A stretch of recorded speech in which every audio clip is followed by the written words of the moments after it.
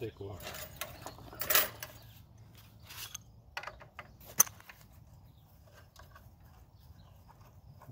It still doesn't seem to be loosening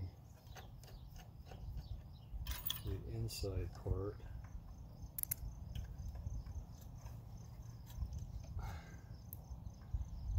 Well,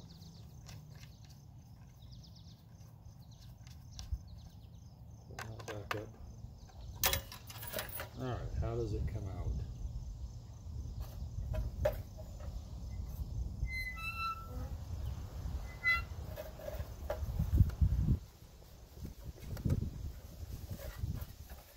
Yes, easier than I thought. Okay, so it just unlocks while you hold the centerpiece. And this is for beans, which we will also do, but I guess while I have it off, I'm going to change it to peas because that's what I was in the mood for. Peas.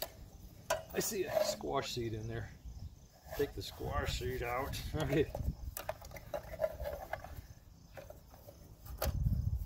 And turn it that way and lock it in position, and then we'll fill our little hopper full of peas.